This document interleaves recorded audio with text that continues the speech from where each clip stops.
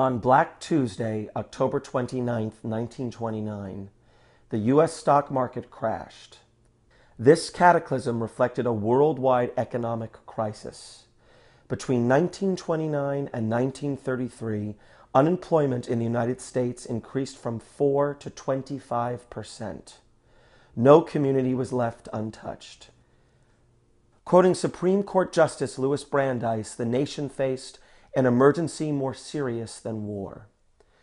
A confused and hungry people turned to the government for assistance. Franklin Delano Roosevelt's administration responded with a series of relief measures and welfare agencies. The goal of this New Deal was relief, recovery, and reform, collectively known as the 3 R's. This nation is asking for action, and action now. Various agencies were formed, including the Works Progress Administration, or WPA, which at its peak employed 3.3 million people at a subsistence wage. The WPA was the largest employer in the country until its closure in 1943. Almost 75% of WPA funding went towards public facilities such as highways, streets, public buildings, airports, utilities, dams, sewers, parks, libraries, and recreation fields. 650,000 miles of roads, 78,000 bridges, 125,000 buildings, and 700 miles of airport runways were constructed. Virtually every community in America has a park, bridge, or school built under the aegis of this agency. 7% of the WPA budget was allocated to the formation of arts-related projects under the collective name Federal One, which included the Federal Music Project and the Federal Art Project. The result was 225,000 concerts to audiences totaling 150 million people, and almost 475,000 artworks, including 42,000 easel paintings.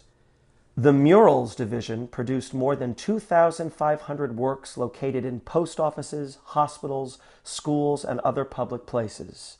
Of these, 5 were created by Maurice in Marin County, California, including one at Tamalpais High School.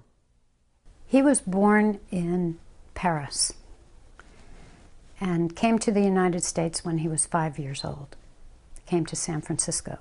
He was trained as an artist. He was a draftsman. He was an illustrator, a painter, a muralist, and from the murals that he did leave, we can see that his work was really superior. With the Great Depression, which started in 1929 and then just got worse and worse, everybody was losing their job. But among the hardest hit were artists, because they traditionally live on the edge anyway, unless they're extremely successful. And they traditionally had to rely on patrons, just as much as anybody during the Renaissance did. Roosevelt came to power in March of 1933, determined to do something. He didn't really know what to do. As he said, we'll try anything. If it doesn't work, we admit that it didn't work and we try something else. One of the things I really admire about the arts projects is that it started right off the bat among the first alphabet soup agencies. This was under Harry Hopkins, the administrator of WPA, and he famously said when the artists were attacked because they should be out digging ditches with everybody else, he said, they've got to eat like anybody else and they may as well be doing what they're trained to do. I think that one of the things that FDR did was he established a socialist policy in establishing the WPA. The skills of the artists were celebrated as much as the skills of the bridge builder. During that period of time when the government put artists to work, it was a boom for them. They knew that they were participating in something that was unprecedented and, to their minds, kind of glorious in serving the public in the way that they had never been able to do it before. Music and art was brought into urban and rural communities, and people would be lined up around the blocks getting into either free concerts or concerts that were, 5 cents or 25 cents a piece. One of my favorite photographs is of young children at a WPA-built auditorium hearing for the first time through a WPA orchestra classical music performed. Their faces are just glowing. hearing this marvelous music. The musicians and the actors got to experience the joy of presenting it and getting the response back from the audiences. So it's great now when we discover this stuff, particularly art which is of high caliber, as Maurice Delmue's murals. They need to be in a public place somewhere where people really can see them and enjoy them and think about the projects that produced them in the first place. The mural at Tamalpais High School has been in storage for many years.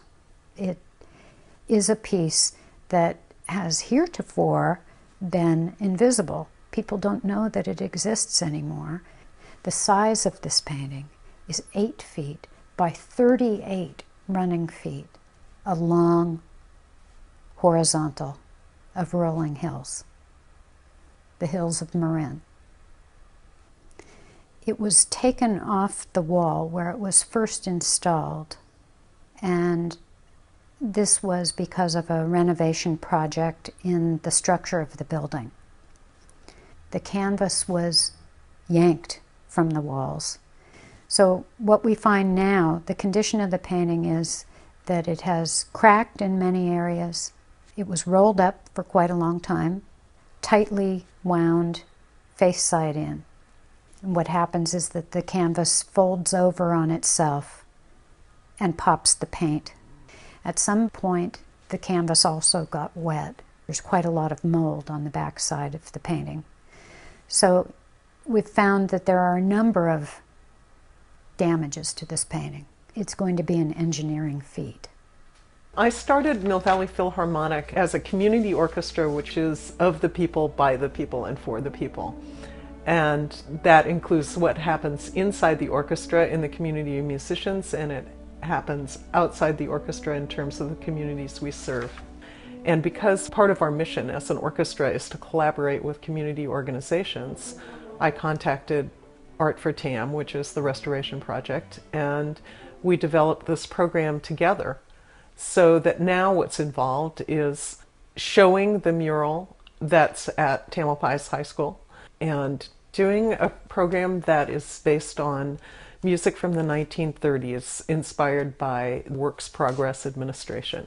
One of the things that's really exciting about this particular program is that I've come to realize that our mission is reflected in the mission of the WPA. That is that we are able to bring ourselves into a variety of communities and perform, as well as collaborate with other community organizations, and allows people to discover in their own backyards what WPA legacy is left to us here in Marin, in Mill Valley, in San Francisco, and in the Bay Area.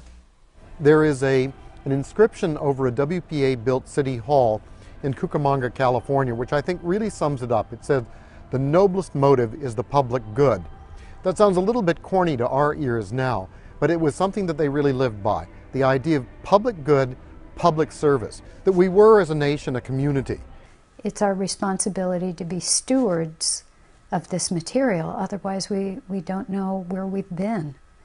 It's not a piece that should end its life in a debris box. It's one that should be honored, respected, and given the chance to give back to the people who view it. And once it's put back together again, it should be masterful. It's just a beautiful piece.